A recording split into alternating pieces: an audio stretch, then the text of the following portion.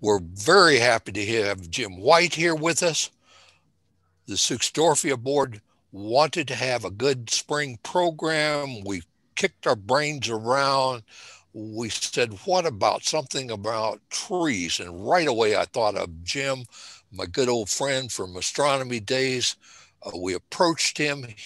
He gladly said yes, and I'll let him take it from here, and he'll tell you about why he's such a good person on the subject. Take her away, Jim. Okay, well, thank you, Don, and welcome everyone. I hope everyone's tolerating the weather well. Again, my name is Jim White. I'm a forester. One more point I guess I should make, Jim, is this is being recorded and it will be available, but the recording won't be available until probably late tomorrow. And for that, you go to WNPS.org, and that's where you can check into it there. That will be available not until late tomorrow. I'll repeat that again at the end of the program. I'm sorry. Go ahead, Jim. Yeah, well, that's okay, Don. That's an important one. Again, my name is Jim White. I live in Trout Lake, and I understand that we may have people from all over the state. So Trout Lake, if you know, is just south of Mount Adams, north of the Columbia River Gorge. I'm a forester. I had a career with the U.S. Forest Service and managing the local conservation district. And I still work for them just a little bit in forestry, and I keep my fingers in a few other things. I worked a little bit as an ecologist too. I also have a degree in wildlife biology, so I got kind of a lot going on. What I'm going to talk about, and I'm going to share my screen and bring up a PowerPoint, which is basically what I'm going to be dealing with. So you're not going to need to look at me much longer. And let's see if we can get this up here right. And get that out of my way. Got my little box in my way here. I can't. There we go. Slideshow. Beginning. Oops. Okay. Can everyone now see my my screen? Looks good, Jim. Okay, well, once again, my name is Jim White, and welcome to you all. Don asked me to talk about trees, and I thought, well, I'll talk about our native conifers, and I'm going to focus on identification. After all, this is a native plant group, and I'm sure you guys are used to trying to identify what you're looking at. So what I'm going to go through is how to identify some of those. And when Don asked me to do this was just a month or two ago, and you know, you always need more pictures, and this is not the time of year to get out in the woods and get pictures with snow in winter. And so I looked around, and I found a website called nwconifers.com. A fellow named Ken Deniston, and he was graceful enough. He said, sure, you can use my images on your site, and he's got quite a collection. So I've got a lot of images from him, and I wanted to tip the hat to him. And I also have some from an outfit called forestryimages.org, and then some that I took myself. Now, what I'm going to cover is identification. You know, it's important to know what you're looking at. You can talk about the woods, but it's really valuable and helpful to know what species you're looking at and how to identify them, just the same as other plants that you Native Plant Society folks may be dealing with. I'll talk a little bit about some ecological characteristics of each, like whether they're shade tolerant or not, and some other characteristics like economic, wildlife value, and maybe a few things of special interest. Also, where they occur on our landscapes, that's important. And so as you'll see, I'll be doing it in a way where I walk across the landscape. And save your questions for the end. Unfortunately, with 75 or 80 people, it's pretty difficult to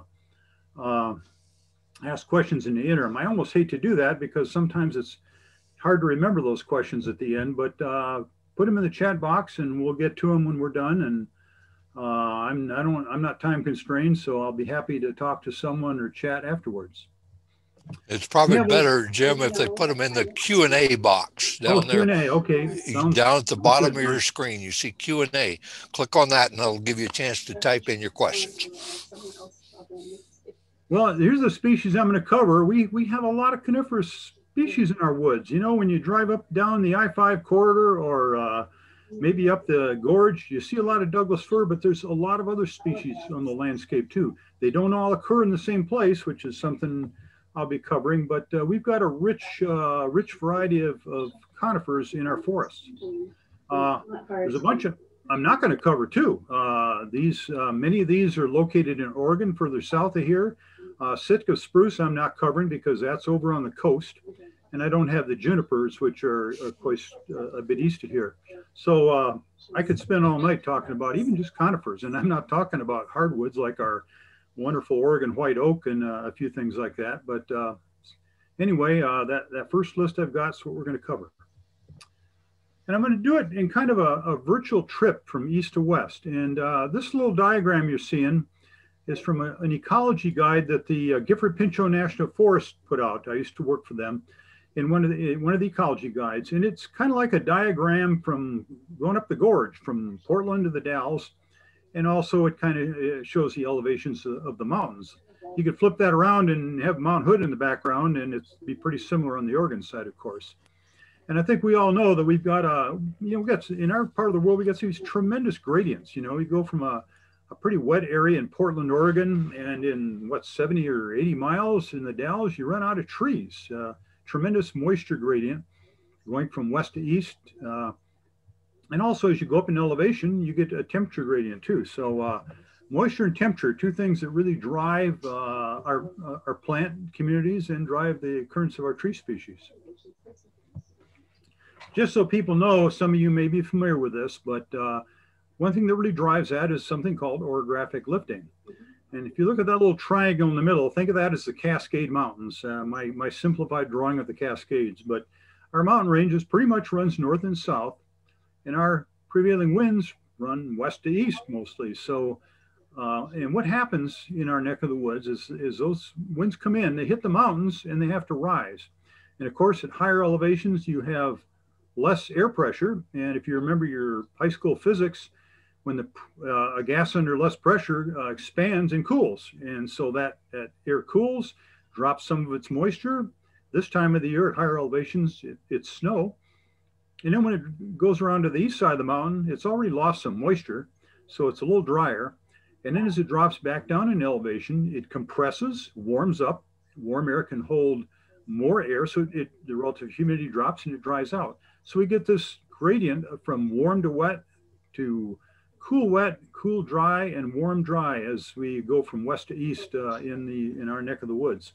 And it's different than many parts of the country don't have anywhere near the gradients we have because of our mountains and our proximity to the ocean. I'm going to start. We're going to do this sort of like taking a little trip. I'm going to start in the low elevation forests west of the Cascades, and we're all going to take a hike. We're going to hike up into the snow and then down on the east side and cover species in that manner. And when we start out down in these lower west side forests, the three major species we have: Douglas fir, western hemlock, and western red cedar. Well, our first one is Douglas fir, one of our most important conifers. And I'm guessing just about everybody knows what a Douglas fir looks like. They are so common. If you don't want, a really good key is the cones of Douglas fir. That one, as you can see in that picture in the upper center, they have little bracts. Some people call them pitchforks that stick out from the cone scales. Some people think they look like a little mouse that's tunneled in there with his rear legs and his tail sticking out. Anyway, those little pitchfork bracts are fairly distinctive. And cones persist on the tree also, so you can usually find them or find them on the ground underneath. A good way to identify Douglas fir is its cones. Its buds are kind of good to try too. They're conical and they're very pointed, like the picture in the bottom center. I'll differentiate that from some of the true fir buds later on, which are more blunt, but pointed conical buds. Needles come out on all sides of the twig. And the bark's a tough one, folks. It's furrowed, deeply furrowed on older trees. Smaller trees is kind of smooth. When it gets real old, as the lower picture on the right shows, it gets so thick, the furrows are so deep you can grab hold of it. And people talk about you can shake hands with Douglas fir bark. Douglas fir has a widespread occurrence, as you can see from the map. Something called an ecological amplitude. It just grows in a lot of different places. Here it grows on, not only on the west side where we're looking, you'll see that it's on the east side also, grows into the Rockies all the way down into Arizona and the like. It's shade intolerant. Douglas fir needs light to get started. So Douglas fir forest, if you'll notice when you walk through, you don't see very many Douglas fir seedlings on the ground because they need a fair amount of light to get started. So shade intolerant, an important concept. The tree is very long-lived. It can grow very large, 14 feet in diameter, 300 feet tall. That's, of course, the extreme, but very large, very long-lived tree. I'll have a little bit more about how long-lived it is in a second here. It's got high ecological and commercial value. We all know that Douglas fir wood for structures is very important and very good, and it's so common that it has high ecological value also. Not only the tree, the epiphytes that grow on it, the snags, wildlife that uses snags, and the live trees for perches, even when it's on the ground. A down log in any species, but particularly in Douglas fir, very high ecologic value. And it's a state tree of Oregon. So you folks are from Oregon, you can celebrate that. Here's a Douglas fir that I got a little slice of one that was a snag in a campground on the Gifford Pinchot. They had to cut it down because it was a hazard tree in the campground in 2010. And the fellow that, a friend of mine sliced up a couple of pieces and he gave me one. And so I've got this little piece of slice of a Douglas fir that's almost 600 years old. And if you take a good look at it, and I can't see this because of my own picture being in the way. Oh, there we go. Here's in 2010. There's about what it about the time I think it died, or at least it was cut. Well, there's where it was in World War II. That tree was growing very, very slowly, but growing. In fact, there's where it was in the Civil War. So as you can see, that tree had an awful lot of growth even by the time of our Civil War. And even at the Declaration of Independence, back when we started as a country, that was a fairly good sized tree. And it was even not too small of a tree when Columbus landed in the West Indies. So this tree, I like doing this because it says a little more than just saying how old it is. You realize these things can outlive many things. They're truly a part of history. And I think about it too, back to the ecological value. Think of this tree. Of course, this is a pretty big one. That's been here for 600 years. That snag, had it not needed to be cut, probably would have stood for maybe another 20. And a down log could have lasted another century.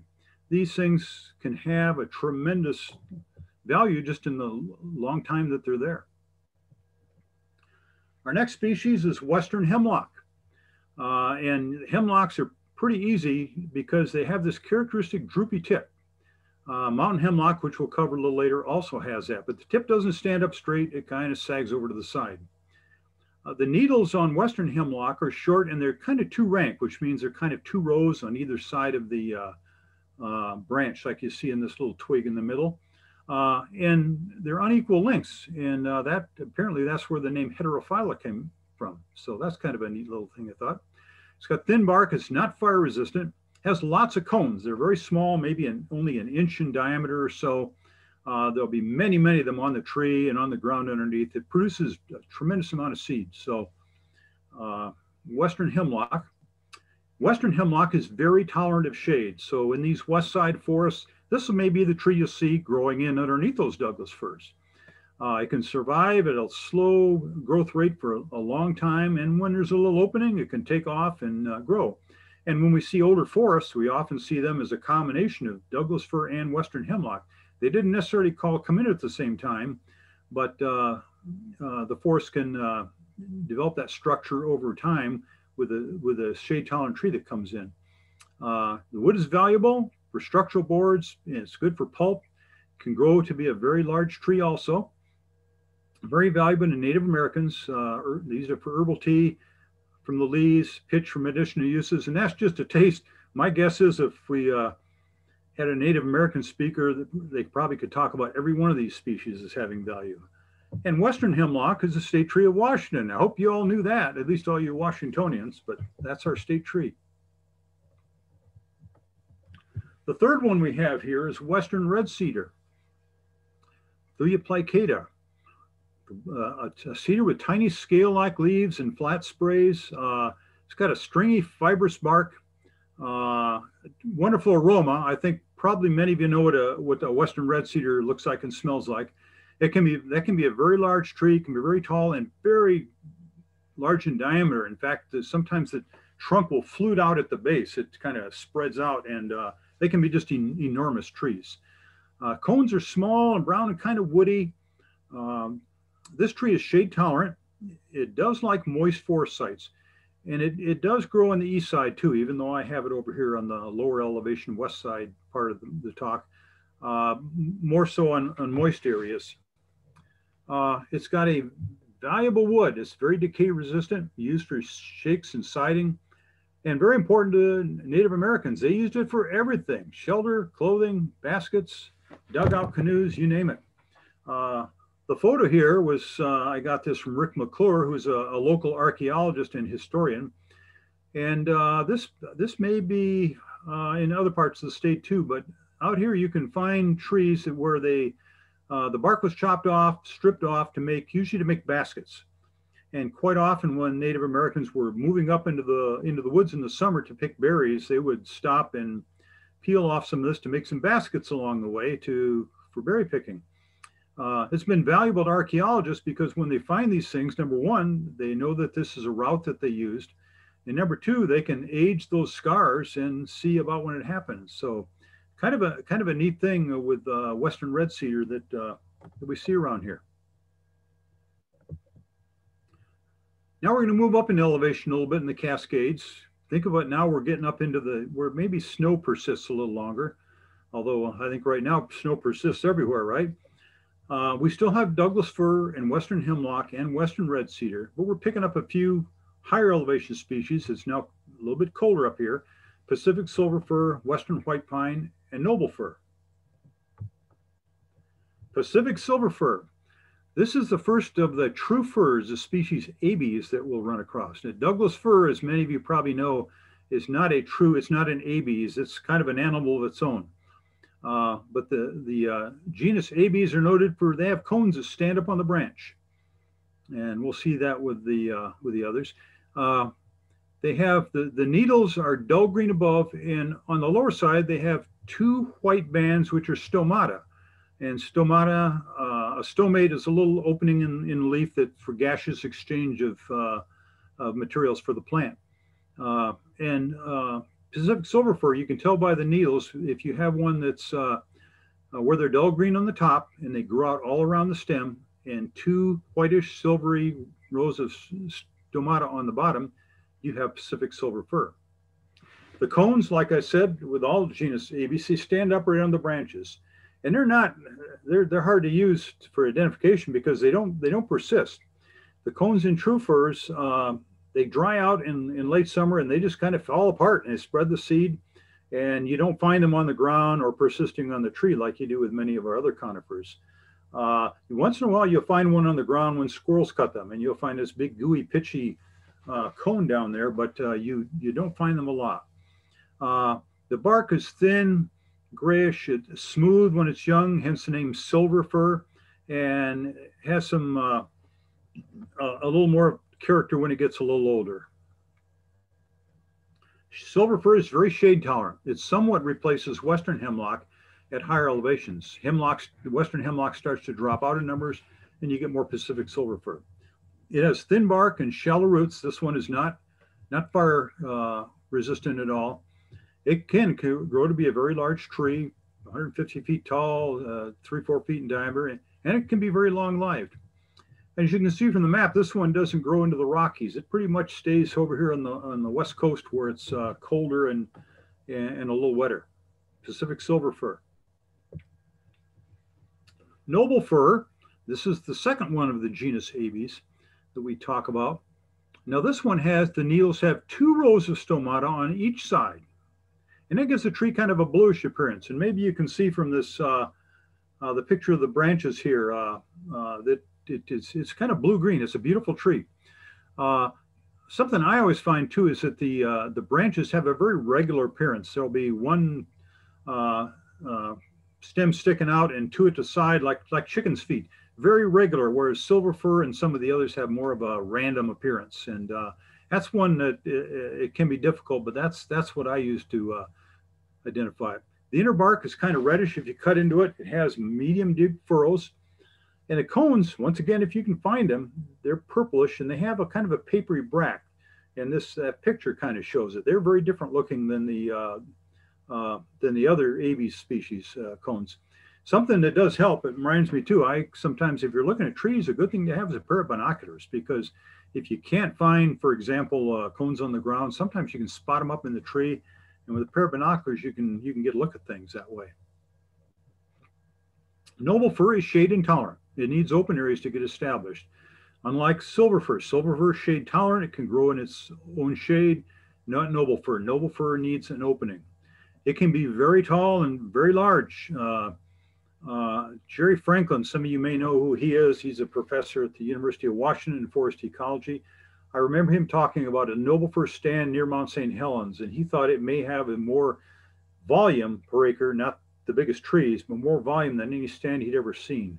But at least it's a tremendous amount of wood. It's a beautiful tree. Noble fir grows slowly at first, and then it sort of catches up with other species. And that slow early growth is probably an adaptation for growing in deep snowpacks. This thing's up in the mountains where you get a fair amount of snow.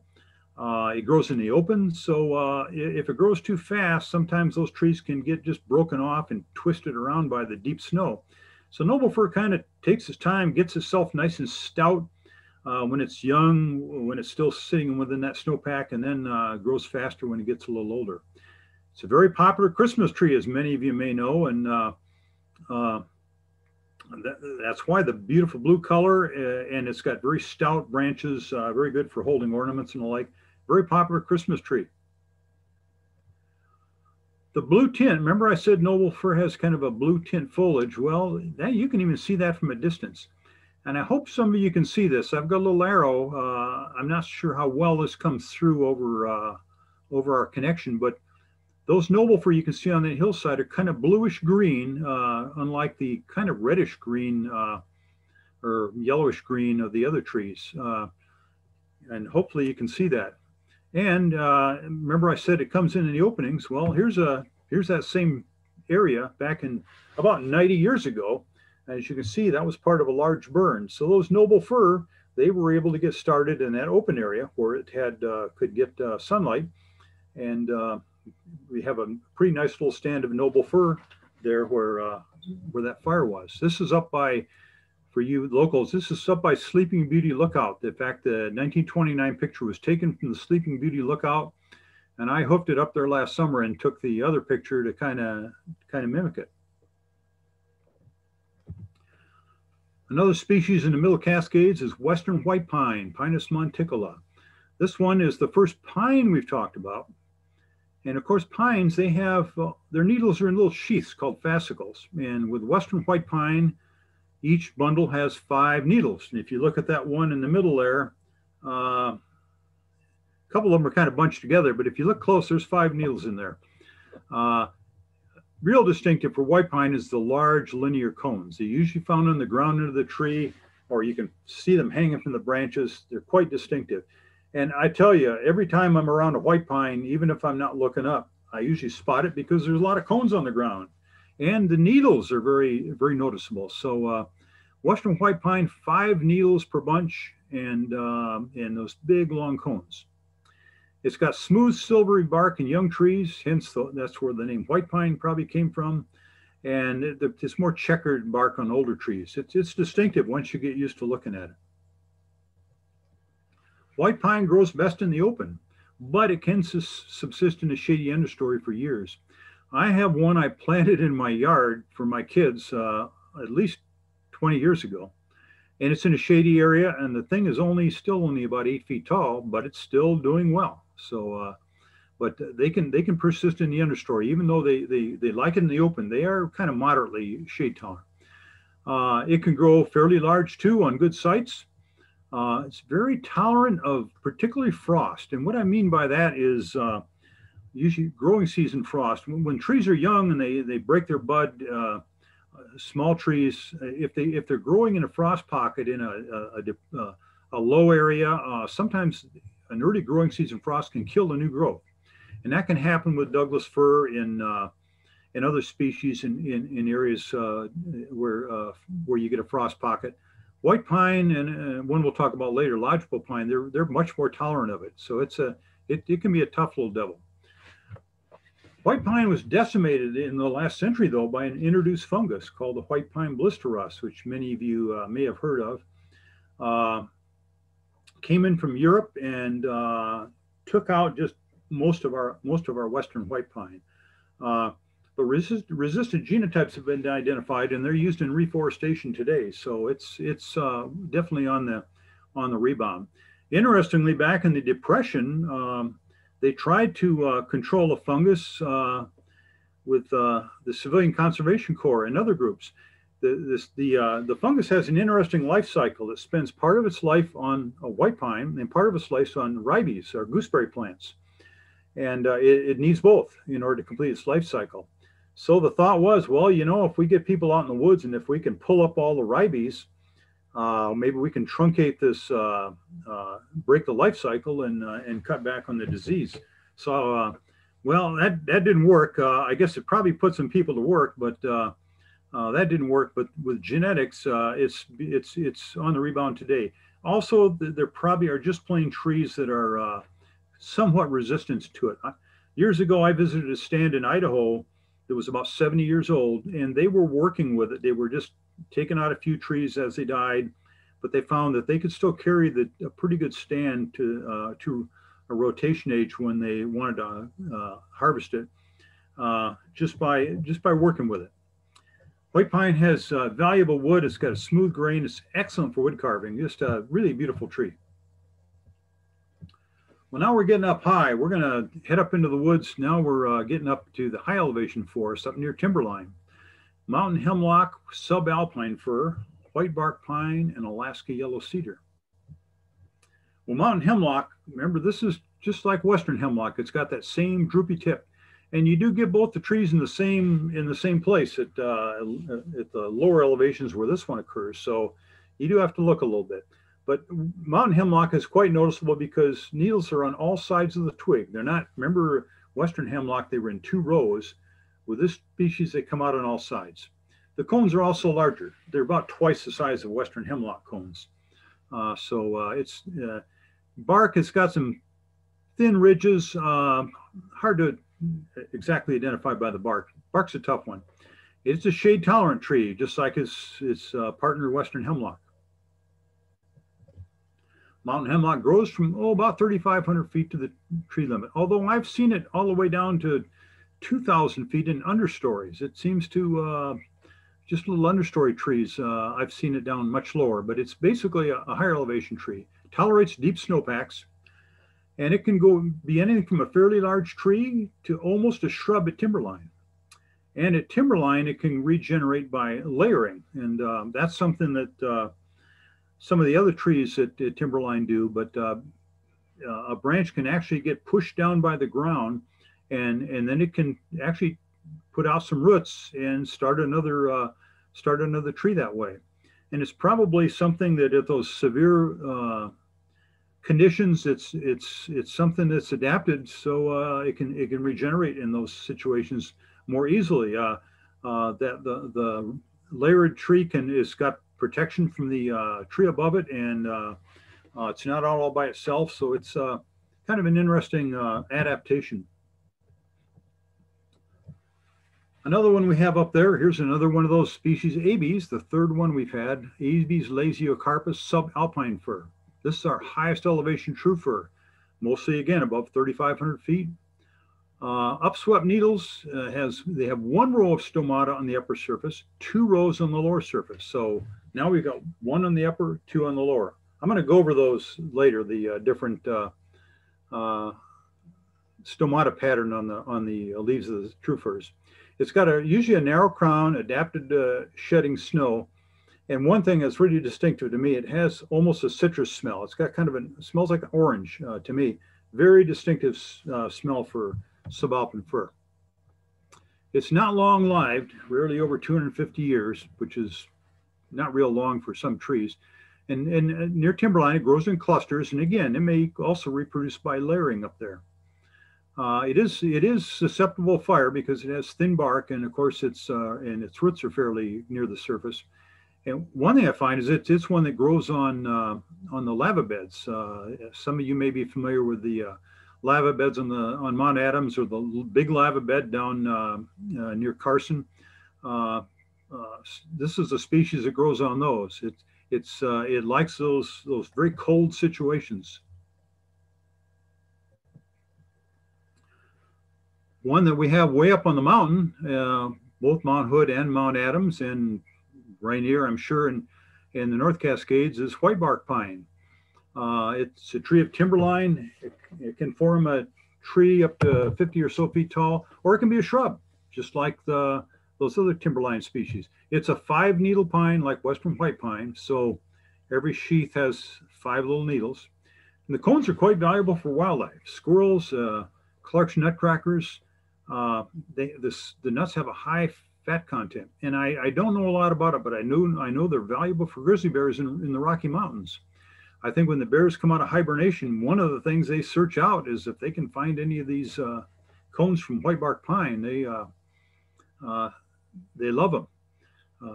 This species, like its cousin western white pine, is susceptible to that white pine blister rust.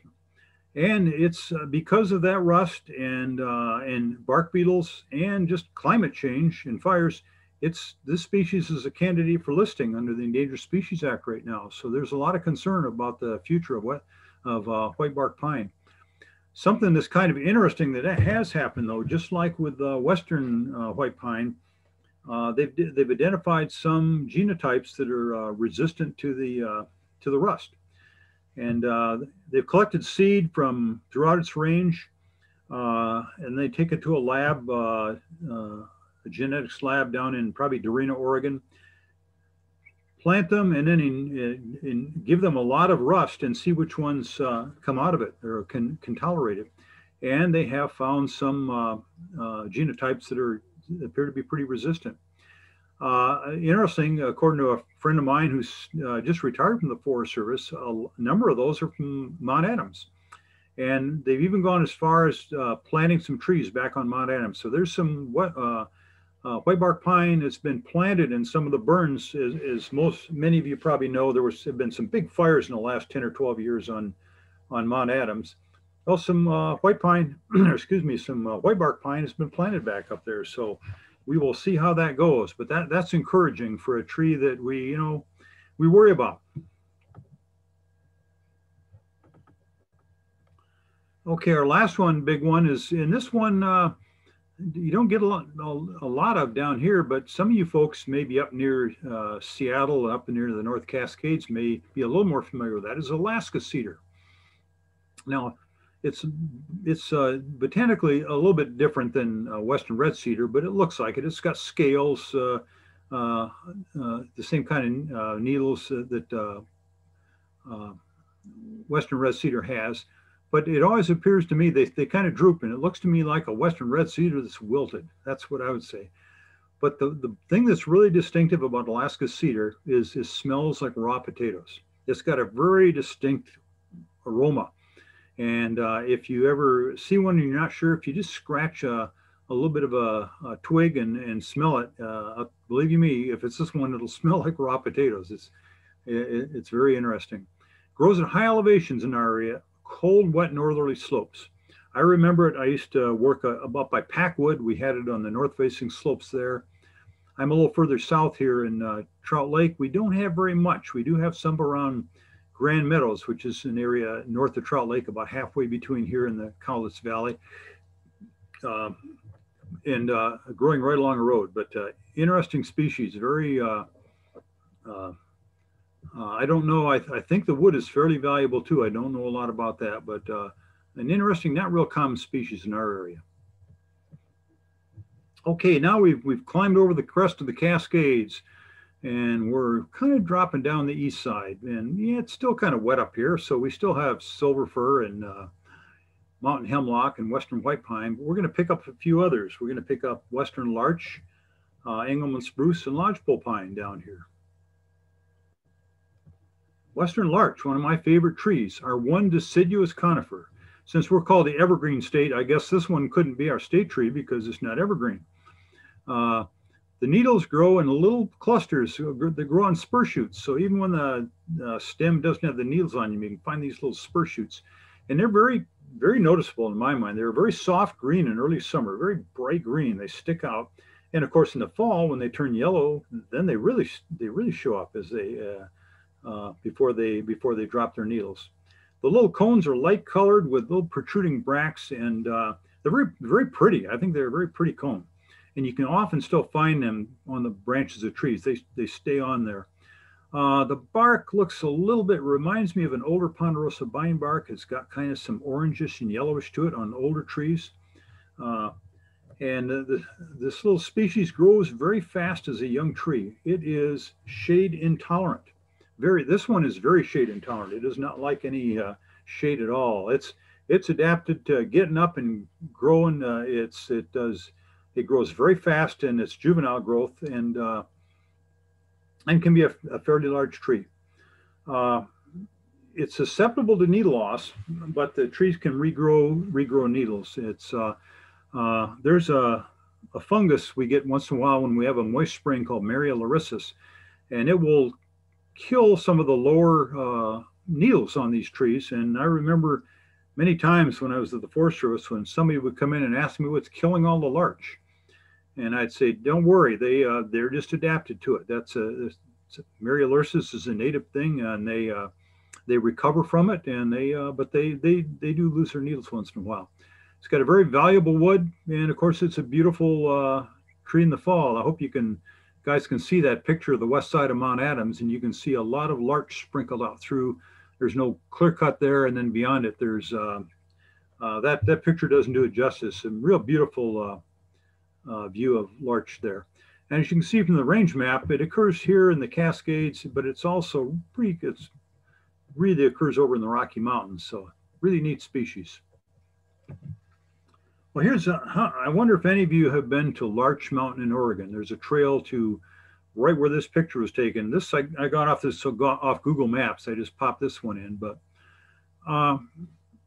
did anybody see anything they recognize? Maybe you see kind of a bluish green tree.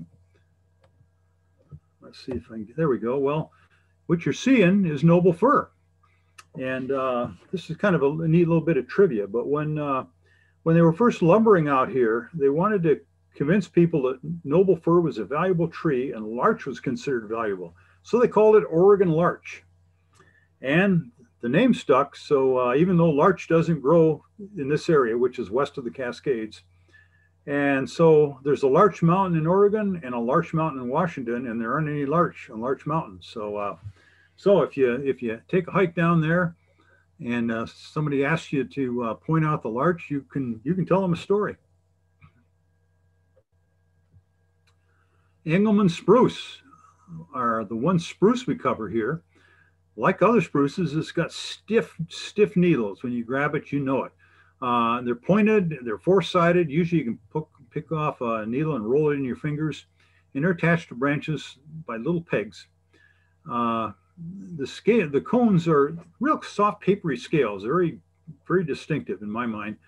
And the bark is kind of purplish or reddish, and the scales will flake off. It's got some of you may be familiar with Sitka spruce too. It's got a very similar thing. Somebody once called it burnt potato chip bark, which kind of describes it to me a little bit, but it flakes off in little chips. Engelmann spruce is a tree of wet areas. It likes swamps and stream sides. It likes cold areas, and it can grow to pretty good size also. It's got a thin bark. It's not fire resistant at all. And something you often see it, at least in our area, is there's a little, it's kind of like an aphid, a little coolie adelgid. It's a little insect that they burrow into the branches and they kill it. And but that dead area, it's kind of swells up, and it looks like cones to the casual observer. So this picture just shows one, but sometimes you'll see trees covered with these. Interestingly, that same little insect, another part of its life cycle is on small Douglas fir. And if you've ever seen little Douglas fir out in the woods and they've got like little cottony stuff all over them, that could very well be the other part of the life cycle of this little adelgid. So interesting little tree. Spruce grows in the Cascades here, and as you can see, it's more widespread up in British Columbia and into the Rocky Mountains. Lodgepole pine, here's our next pine. Now, unlike western white pine and whitebark pine, this one has 2 needles per bunch instead of 5. So I always say that to be a forester, all you need to do is count to 5, because that's as many needles as you need to count out. It's got 2 short needles per bunch. The cones are small and prickly. They're about the size of maybe a cue ball and a pool ball. It's not a large tree, maybe up to 100 feet tall, and it's not long-lived. 150 years is an old tree for a lodgepole pine. Very prolific seed producer. In some parts of its range in the Rocky Mountains, these cones are what they're called serotinous. They stay closed until a fire or something opens them, and then they put out a tremendous amount of seed. So it's very adapted to coming in after fires. In our area, the cones are not serotinous, but this is a tree that comes in after fires and other disturbances, and is quite an invader. Whoops, one slide too many. Lodgepole pine is very shade intolerant and very frost tolerant, like I mentioned with western white pine. Tolerant of poor soil and high water tables. It's a pioneer. It can come in a lot of places. Grows in frost pockets and in low areas where the cold air settles. And like subalpine fir, it grows on lava beds. We have a couple of big lava beds down here between where I am in Carson on the Gifford Pinchot National Forest and up on Mount Adams and around Mount St. Helens. It likes those old lava beds. It's a tough little tree. There's kind of a race of it that grows on the coast too. We call it shore pine, but it's the same species. This pine is contorta. So when you're over on the coast, if you're out on the dunes and you see these little pine trees, pull off the needles and you'll see that there's 2 per fascicle. Lodgepole pine. Now we're getting into the low elevation forests. We're coming down out of the Cascades onto the warmer, drier side of the forest, and getting into, this is where I live, and any of you that are in the White Salmon area or even over in Hood River, this is kind of the ecosystem where we live in, these lower elevation forests. And we'll talk about grand fir and ponderosa pine. Well, ponderosa pine, of course, is a very common tree on the east side of the Cascades. It's like Douglas fir. I think most people know what it looks like. Got long bottle brush needles. By bottle brush, I mean the head with the needles on it looks like a bottle brush. And there's 3 needles per fascicle. So once again, if you count 3, you've got ponderosa pine. The cones are 3 to 5 inches in diameter. They're the size of a softball, maybe. Very woody, very beautiful cones. In fact, many of you, if you have Christmas wreaths, that's quite often the cones you have in a Christmas wreath are ponderosa pine cones. The bark on older trees gets orange, as probably many of you have seen, and I think of as puzzle pieces. Quite often on those older trees, if you find some of that bark on the ground, it looks like pieces of a jigsaw puzzle. Ponderosa pine can grow very large and very long-lived. It's very fire resistant. It has a thick bark and it lacks shallow roots. I think many of you know that, like in the lower picture, some of these open pine forests used to be maintained by fire. And it's not only the thick bark around them, but it's also the fact that it doesn't have a lot of shallow surface roots that it can withstand those light fires. The tree that I got my hand on, a little story about that. When I came here in Trout Lake working with the Forest Service in 1980, about 41 years ago, and we looked at that tree. There was a timber sale right next to it, and they had wrapped a cable around it and partly crushed the bark. And so we got into a big discussion of where that tree was going to live. And of course, a number of us who knew enough about ponderosa pine said, that tree will be okay. That tree's still alive. That picture there I was taken about 4 years ago, but it's still doing well. It's bigger than it was 40 years ago. And it'll outlive me, I'm sure. But very tough species, very beautiful species. And the forest, in that picture, when you look behind me there, the lower picture, of course, you see a very open forest without a lot of other trees. Well, with fire exclusion, if you look behind me in the upper picture, you can see what fire exclusion has done. We have a lot of grand fir and Douglas fir in forests that are much thicker. So we've changed the nature of those quite a bit. And also back in the 40s and 50s, a lot of those big pines were cut. So we've changed the nature of those forests quite a bit, but we still have a fair number of these big, beautiful old growth ponderosa pines and very nice species. Grand fir. Now this is the fourth and last of the genus Abies that I was going to talk about. Grand fir. Its needles are two ranked. They're on two rows. And I often think it looks like somebody took an iron and just ran it across and flattened them out. And again, they're dull green on the top edge, and they have two rows of stomata on the bottom. They're full crown. They're shade tolerant, and the full crown of this species often carries all the way to the ground. And you see that quite often. And it's got kind of a grayish bark with ridges. Not real not hard to describe it by that. It's shade tolerant. It's a common understory tree east of the Cascades at lower elevations. So it kind of fills the niche. On the west side, we had Douglas fir, and you have western hemlock coming in under it. Over here, ponderosa pine and grand fir coming in underneath it. But it also grows, grand fir grows west of the Cascades also, not, at least down here, not as common. But I know up near Packwood, I remember seeing stands of very large grand fir growing right along the Cowlitz River. So it does grow on the west side, but very common on the east side. It can grow fast and large. It can be up to 150 feet tall. It does not grow particularly old, but a very nice tree. It's susceptible to fire, like I mentioned. This is a tree that probably there's more of because of fire exclusion than there used to be. But you know, sometimes people talk about it like we don't want it, but everything's got value. And one thing I always note, and you see in the snowy picture on the upper right, it's got great cover for wildlife in the winter. Those little wells underneath the tree with the branches that come down can kind of shelter birds and small mammals, even deer I've seen in these things. So it's got kind of a neat little habitat that we don't think of and go out there in winter and look at it. It's benefited from fire exclusion, of course, because we've allowed more of it to grow in, and it's a larger component of our stands. Grows in the Rocky Mountains as well as here on the west coast. Grand fir, Abies grandis. The last species I'm going to talk about is Pacific yew. Now this one grows on both sides of the Cascades, and it's kind of a special one I wanted to talk about. It's got Pacific yew has two ranks, pointed needles. You see they're in two rows, and the picture doesn't really show it real well, but there's a little tiny point at the end of every needle. That's pretty distinctive. The seed is an aril, a fleshy fruit, and it's an understory tree. It grows on both sides of the Cascade and requires shade. Not very fire resistant, kind of a scraggly bark. It's and it has a scattered distribution.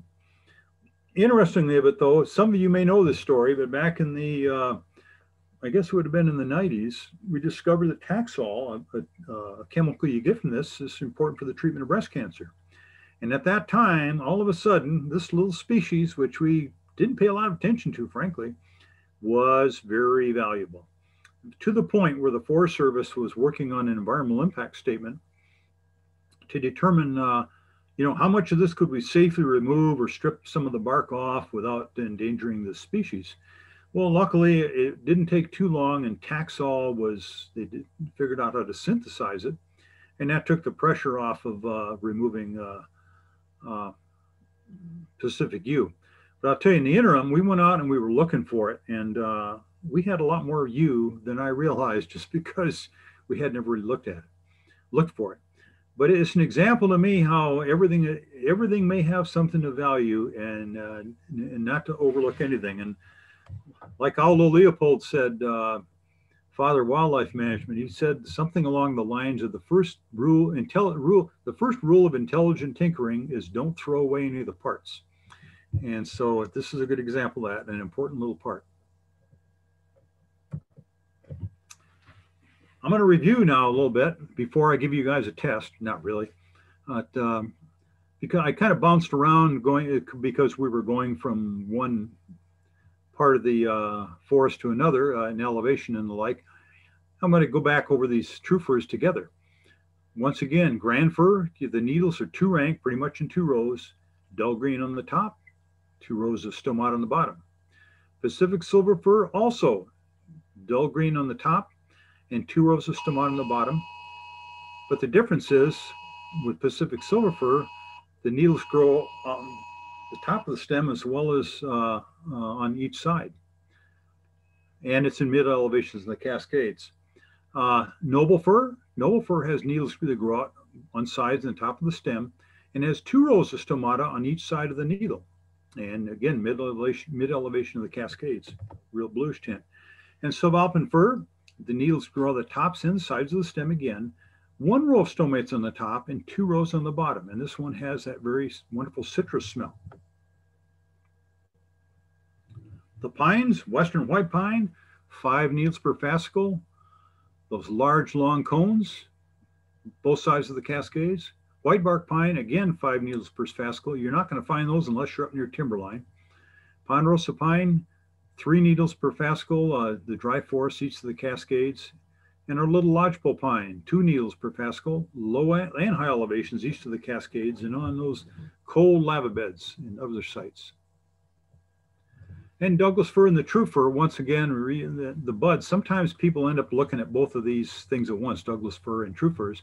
Douglas fir can be identified by that little pointed bud, and true firs have blunt buds. So, so there's a little bit of a review of what I was wanted to talk to you about. Okay, I want just a little cheerleading, just finishing up, just a little cheerleading about trees. They do many things for us. Think of the products we use. Say, you know, the wood is a wonderful structural element for things. It's one we get. You know, we use a tree uses water and air and and sunlight produces a structure we can use. Pretty cool. It's important in watershed protection. Not only in the amount of water we get out, but keeping our water clean. Forests are wonderful for that. Wonderful fish and wildlife habitat.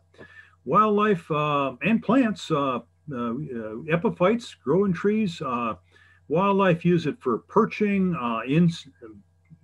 eating insects underneath the bark, nesting in the tree, nesting in dead trees where there are cavities, eating insects that grow in the dead trees. It's wonderful wildlife habitat. And even fish, when these things fall in the stream, they provide fish habitat, pools, and just wonderful stuff.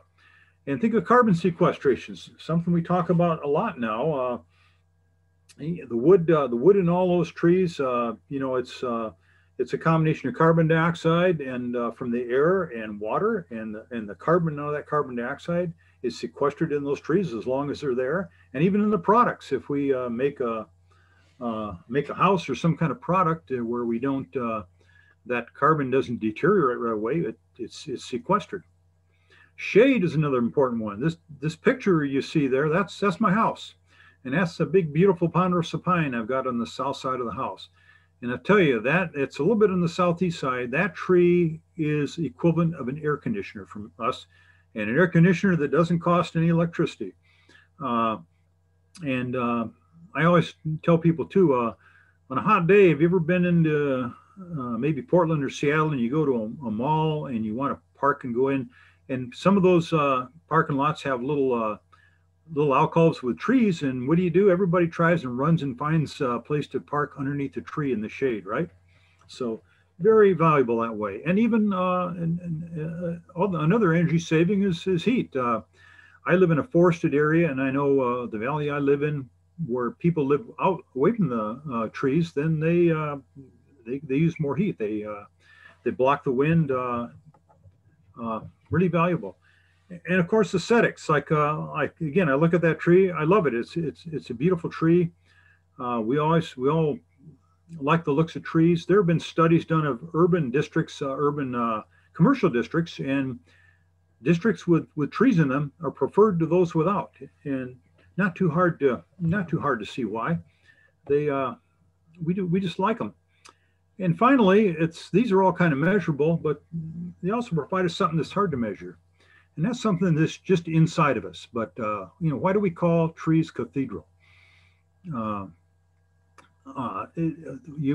of you probably heard of the term called forest bathing. Well, that's apparently a thing I believe in Japan and here in the US now, but it basically boils down to they do something to us spiritually. And nothing like being out in a walk in a beautiful forest. I don't know how to put it better in words than that, but they're tremendous plants, and that's why I'm glad I'm a forester. Okay, I've given you an awful lot, and I hope you weren't taking notes trying to feverishly put these down, but a couple of good references if you're interested specifically in trees, and I'll bet a lot of you know about this. This is a great book. In fact, I used some of the stuff I picked up for here I got out of this. It's called Northwest Trees by he's a forest ecologist named Stephen Arno, and pen and ink drawings by Ramona Hammerly. And the one on the left is a picture of the copy I've got. The one on the right is a more recent edit that they put up. And I'll tell you, this Ramona Hammerly, the pen and ink drawings she does of these species are like works of art, and they're incredibly accurate. And I think a lot of you, if you've used Hitchcock and the like, you all know how valuable pen and ink drawings can be. But I'd buy this book just for the drawings. But Arno also has a chapter on each tree, a short chapter with some interesting facts, a little key for description. This is just a really good book.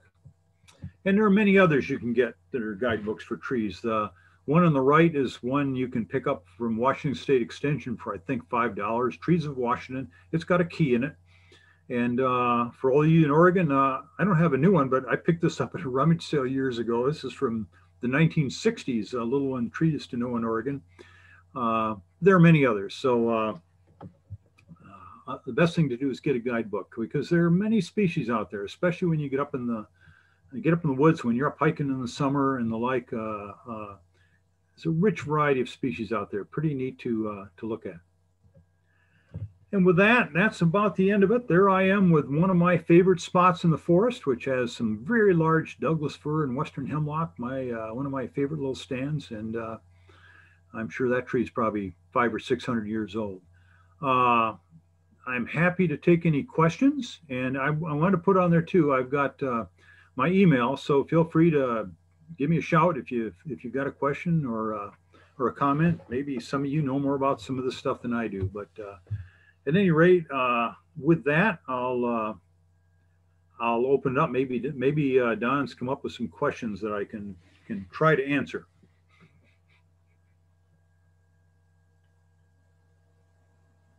I don't hear you, Don. You may be.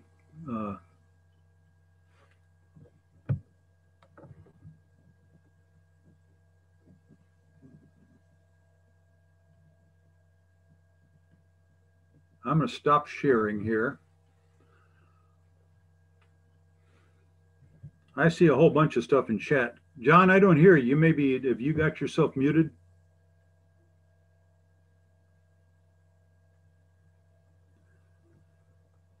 There we go. There we are. Okay. Yeah. So we're going to get right into our questions. If you need to leave, we understand, but we don't want to cut anybody off, so we'll stay for a little while. Also, again, the webinar will be available for viewing later tomorrow. It'll take Denise some time to get that up. So with that, let's go away. I'm going to start with the question and answers box first. For Mon Clump, does western larch grow in any places west of the Cascade Crest? I think it does. I've seen a little bit down by the Wind River Nursery, but I think that may have come in as in may have come in from nursery trees. I'm not sure, but I can't think of seeing a lot. I wouldn't be surprised if there is some. There's also alpine larch up in the North Cascades. There's another species of larch which I didn't cover, but there's not very much. I'm sure if you planted it, it would grow. You could probably get it to grow, but I don't know of any large amount of at all of larch west of the Cascades. Okay, and from Rudy Butterworth, we bought some acreage at Goldendale, and there are a couple ponderosa pines that are dead. Should we take them out? Well, let's say, yeah, that's it's really up to you. If they're dead, if they're already dead, they're not going to infect other trees, so to speak. Trees that are looking poorly may have a bark beetle that can spread to other trees, but once they're dead, it's up to you.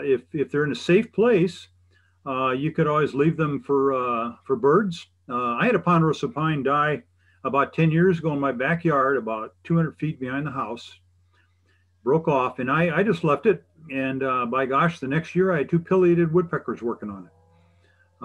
And then it eventually fell over, and I actually cleaned up part of that log. But it's up to you. If it's in a place where it's hazardous for falling on a fence or your home or something, of course, take it down. And if it's in the Goldendale area, you have a lot of high fire danger.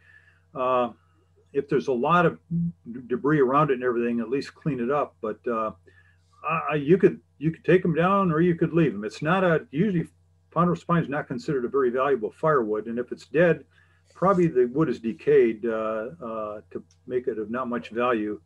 My guess is your choice. Okay. From Anonymous, does Doug fir get laminated root rot on the east side of the Cascades? Oh yeah, you bet. Douglas fir gets laminated root disease. What that is, for the rest of you, laminated root disease it's a fungus, a native fungus. Will grow on the roots of Douglas fir, and it can kill the tree. And it usually occurs in little pockets, and it'll kill a few trees, and it cause some diversity in the forest. And yes, it does occur on both sides of the Cascades. It's a kind of thing that if someone has it's a private landowner with commercial forestry trees, they'll want to get rid of it because it lacks growth. But sometimes if you can cut the trees out and plant other species like ponderosa pine would be immune from the laminated root disease, then you can grow trees on it. Other people might say, it makes a little opening with some snags and some shrubs and the like. It adds some diversity. So it depends on what your objectives are that you're doing with your land. But yes, it does grow on both sides of the Cascades. And two questions from Ed Connell. What are the purple star-like structures on the ponderosa pine? Wow. I don't know that purple star-like structures. Not the pollen cones. I don't know I don't know what you're referring to. I guess doesn't ring a bell. Purple star-like structures. And his second question is, are there incense cedar north of Mount Hood? Incense cedar grows in Oregon, and I think the northern limits are somewhere around Mount Hood. I've not seen it down there. I used to work on the Fremont National Forest way down in south central Oregon, and we had just very little of it there too, except way down by the California border. But I'm pretty sure incense cedar does grow on the east side of Mount Hood. So I think that's about the northern limit of its range. It doesn't move into Washington. So I think it does occur down in the Mount Hood area.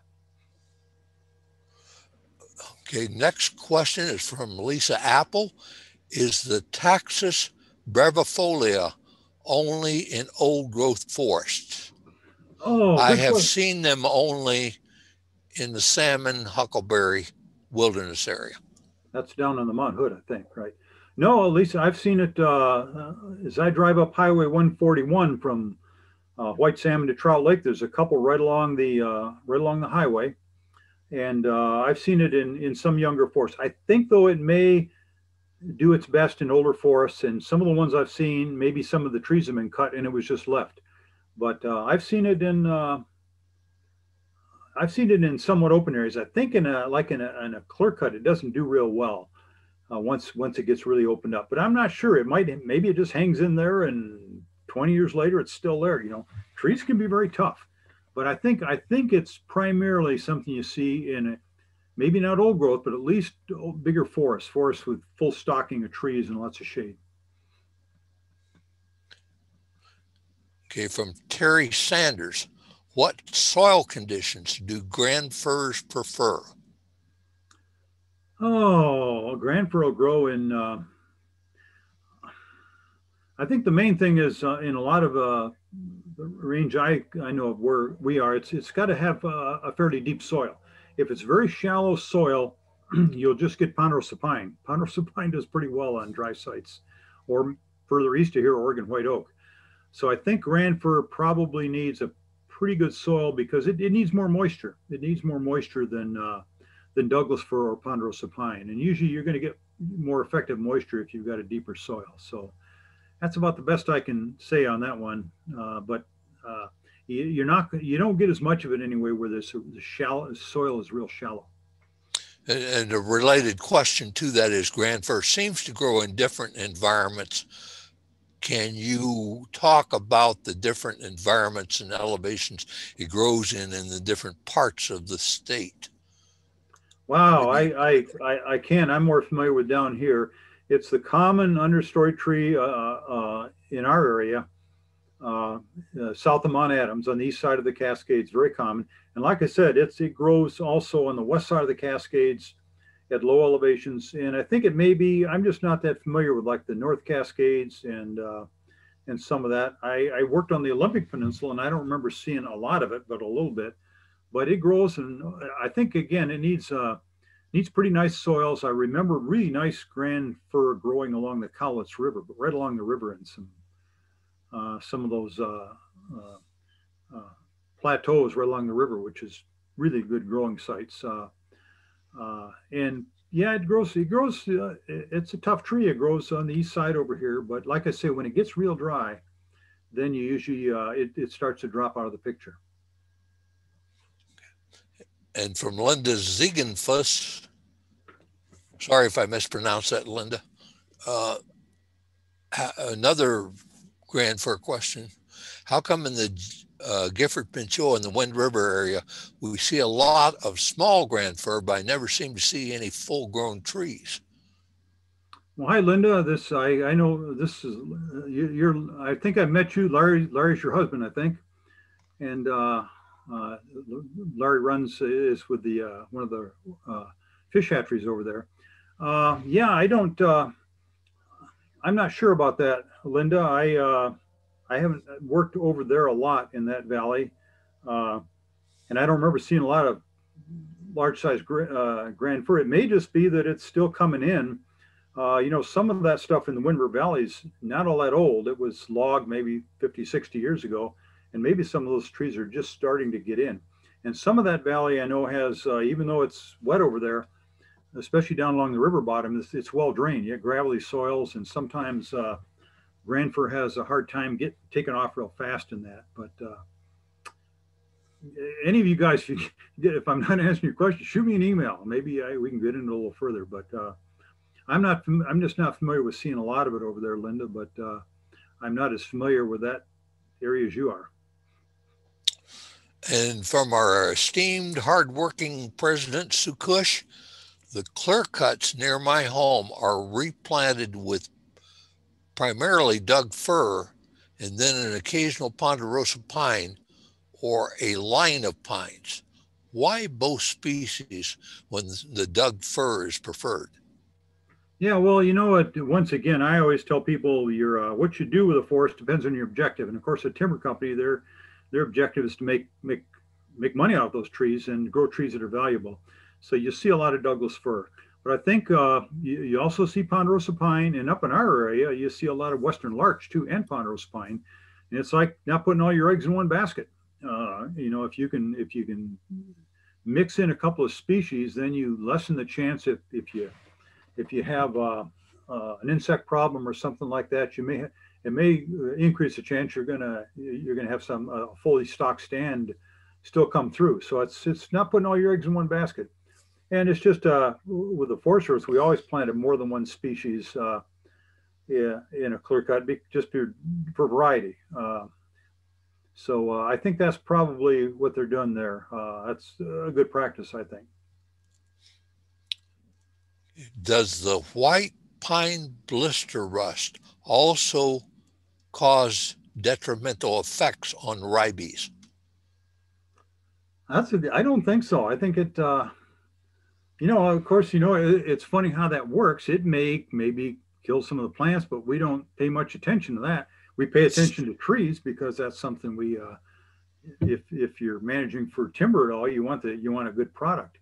But I don't think so. I think it just grows on the leaves. I'd have to look that up actually, but probably the biggest damage we did to rabies was back in the 30s trying to pull it all out.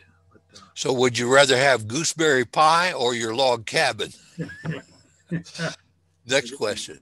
There are some trees here in Bellingham that look like redwoods. Is that possible?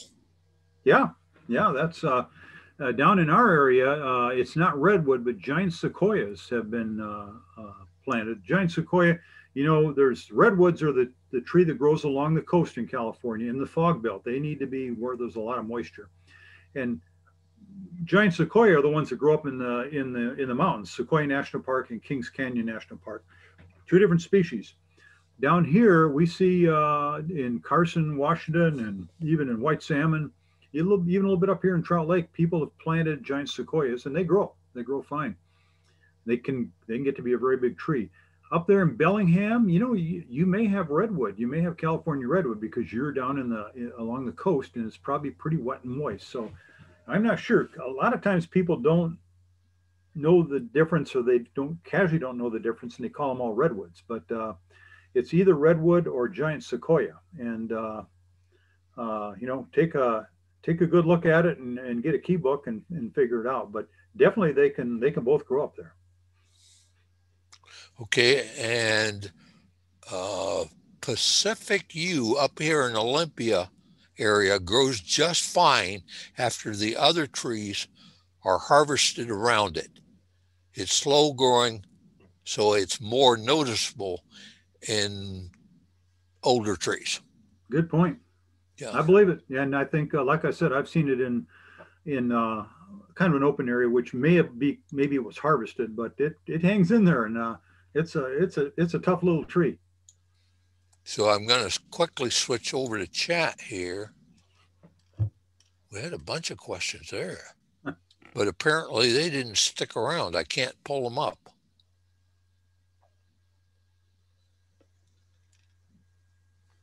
So I think that is, wait a minute, maybe here's one here. Something here. From Sue at the Suxdorfia board. Thank you, Jim, for a great presentation. Well, you have so much. Yeah, thanks to Krista too. I know her well. Yeah. Well, here we go. Now I got my chat back. Glad to see you both. I think that pretty well covers most of the questions. There were some in the chats earlier, but apparently those didn't stay on long enough for me to get to the end of the session. Oh, they disappear when people leave? I don't know. Yeah. Well, anyway, if it's still recording, let's just say at the end of that, the last slide has my email, and here we go. We got a question here from Jacqueline Rose. Does ponderosa pine have a distinctive smell? That's a good question, Jacqueline. Jeffrey pine, which is kind of like ponderosa pine, grows in southern Oregon and I think in northern California. They talk about it having smells like vanilla. And a few people I've had a few people here talk about ponderosa pine, sometimes smelling it. I've never noticed it, but the smell is something like vanilla. You smell the bark, especially on older trees, as I understand it, but it doesn't work for me. My understanding is that it's more of a thing with Jeffrey pine. I see a couple other things that came in here on the Sure. Q&A. Okay, redwoods do grow in Shelton, Washington, according to somebody, I don't know who. And Mariah Williams, can you talk a little bit about bristlecone pine? Have you noticed them being impacted by climate change? Well, we don't have bristlecone pine up here, so I really don't know much about it. I believe that's just all down in California, but I don't really. I'd have to look it up. I don't know much. I'm guessing it probably is impacted by climate change, but I really don't know. And from Terry Smollison, how will climate change affect native tree species? Boy, that's a big one. That's a good question, and it's of course a lot of speculation. I think you'll see over time species range changes. Let me put it this way: like I say, if you're familiar with the gorge at all, like I said, you move from west to east, it gets drier. East of Goldendale, I did a forest plan a few years ago, 2,200 acres, not one Douglas fir on the property, only ponderosa pine. If you go west of there, as you go west, you pick up Douglas fir. You go further west, you pick up grand fir, and then you get into the Cascades with silver fir and everything. I like to think about it as it gets warmer and drier, what it's going to be like. I think, well, go look at the next area near you that's warmer and drier. And for instance, in my area in Trout Lake, in someday, we have Douglas fir, ponderosa pine, and grand fir. And it may be that someday grand fir will have a much tougher time growing. And just like east of here. And I think you can look at it along those lines. Think of warmer, drier climates and think about warmer and drier areas near you or that you know of, and think of what you got there compared to what you have now. Some of it's a crapshoot, and it's not going to be gradual changes. It's just my opinion is the things that are going to happen is you get a big fire, and then maybe some species just don't come back in or have a much harder time coming back in. So it may occur in spurts and jumps rather than just a slow change. But that's speculation. There's a lot we don't know yet about climate change.